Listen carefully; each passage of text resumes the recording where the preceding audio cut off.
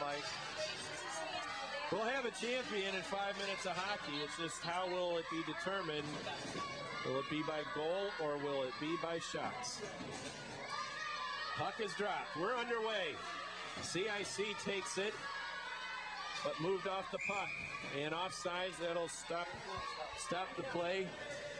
Yeah, Brendan Murphy took the face-off there, just like he did to get the tying goal back in the second period of our contest at the unassisted goal. He was going in all alone and then had his progress halted at the blue line, goes offside.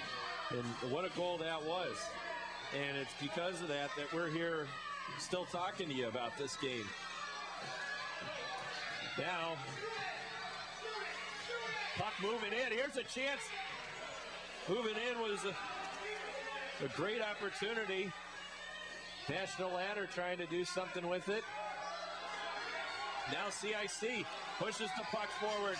Moving with it is Murphy. He's got that one goal. Could he double up? As he goes into the corner with it. Tries to center it. Put it out there. Now it's picked up. Action is picked up.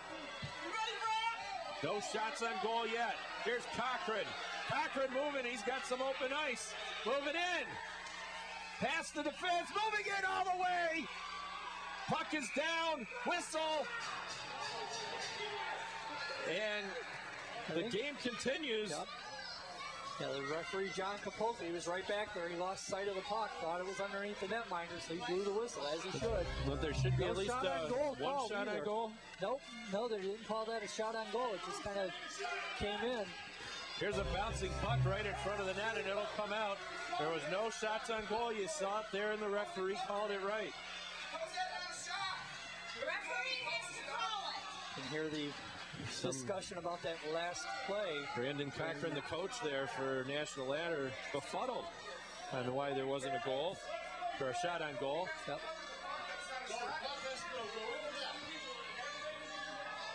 The referee explaining it to everybody.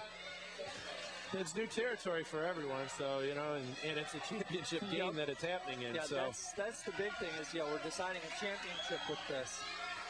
It is not a spring training in Lakeland here.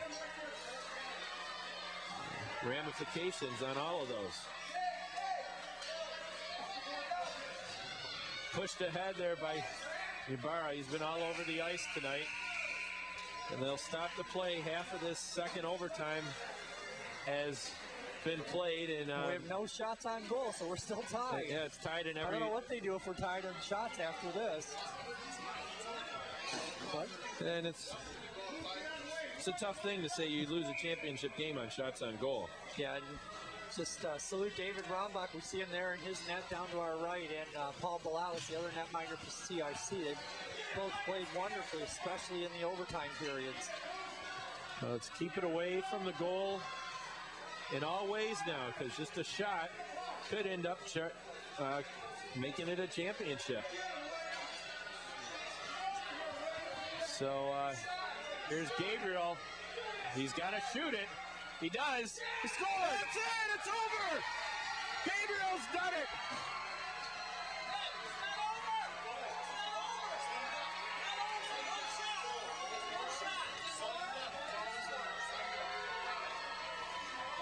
Number 10, assist for 1 and 5. There it is. You heard it.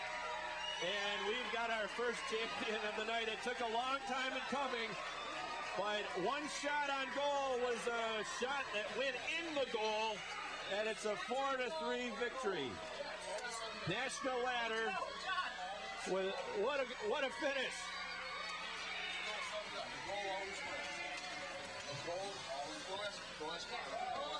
And they celebrate in the corner as everyone discusses, make sure that it is a sudden death ending in a second overtime. Yeah, we're going to take a look at that goal again here. Gabriel skates up over the line with it. You can see he just fires it towards the net, and it bounces past the netminder, Balalis. And goalie over there for National Ladder, Rombach, played a heck of a game, but in a losing cause now, Balalis was outstanding too, and it's great for one team to win. It's tough for the